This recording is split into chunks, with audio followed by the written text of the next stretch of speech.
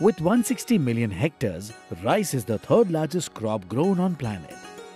Rice is the staple food for more than 3.5 billion people in the world and is a major source of livelihood for 150 million smallholder farmers. But transplanting rice is not easy and needs significant amount of effort. To transplant 1 hectare of land, a rice farmer requires 30 to 40 man-days to complete the job after raising a nursery and preparing a puddled field as a prerequisite. With time, the labor cost is also increasing and labor shortage is often resulting in getting them in right time. In addition, he will need 3 to 4,000 liters of water to produce 1 kilo of rice grain, and to fulfill this requirement of water, he would incur additional cost on diesel and electricity. This makes paddy cultivation an economically unviable and environmentally unsustainable venture for farmers.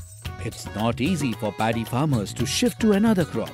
With no other option in sight, a farmer might want to use the best feasible alternative: direct seeded rice. In this method, dry seeds can be sown in parallel lines directly with tractor-mounted seed drills with only 0.5 man-days per hectare with convenience. But unfortunately, most of the times their crop fails because farmers are not able to manage the high weed pressure that comes in a DSR rice system. Bayer has a solution which aims at solving the problem in DSR rice system.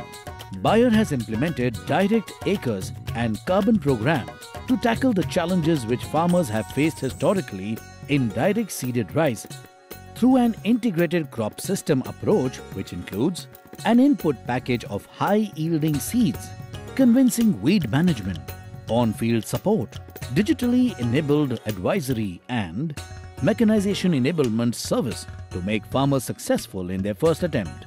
Successful transformation to direct seeded rice from transplanted rice will save farmers a significant amount of money on labor and water, thus improving their returns on investment, and other associated benefits like 30 to 40% efficient water usage, 30 to 50% reduction in methane emission, and improved soil health, thus paving a way for sustainable and economically viable rice cultivation.